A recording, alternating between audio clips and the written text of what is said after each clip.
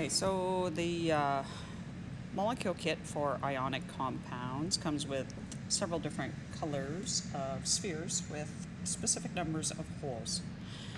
For the silver spheres, we have our group 1 metals like lithium and sodium that each form 1+ ions. They have one hole that represents the one electron that they give away. Our group 2 metals have 2 holes, as you can see, 1 and 2, representing the 2 electrons that they give away. Aluminum has 3 holes in it, as you can see, 1, 2, and 3 electrons that it gives away. Remember, these are cations, and so all metals give away valence electrons. If you don't know what the charge is, you find the element in the periodic table and it tells you its charge. The non-metals are colorful. So our halogens are green. They have one hole because they want one valence electron to be full. Oxygen is the red. It has 2 holes. Sulfur is yellow. It also has 2 holes, representing the 2 electrons that it wants to be full. Nitrogen is blue. It's a 3- because it needs 3 electrons.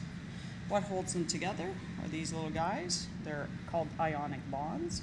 And what it really is just showing the attraction from the positive metal ion to the negative charged non-metal ion. So let's try and make something. Let's make Na and Cl. So Na is this guy. So I'm going to take him, put him here, and take a Cl, put him right here. Sodium wants to give away 1 electron, and chlorine wants to keep 1 or get 1.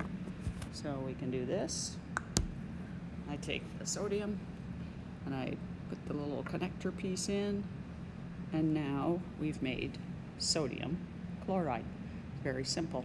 When you draw it, you would draw it exactly like this. Let's try a tougher one. Let's try calcium and oxygen. Well, calcium is right here. It's a 2+. And oxygen is right here. It's a 2-.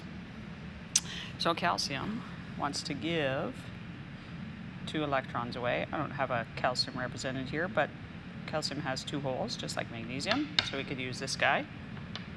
And oxygen is always our red. It's a 2-.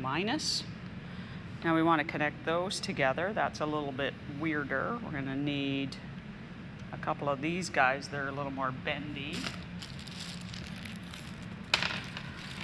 And if I put those guys together, give me a second,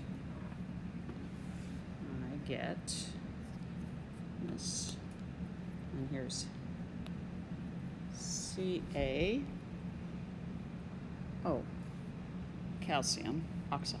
1 calcium, 2 oxygens, and it looks just like this.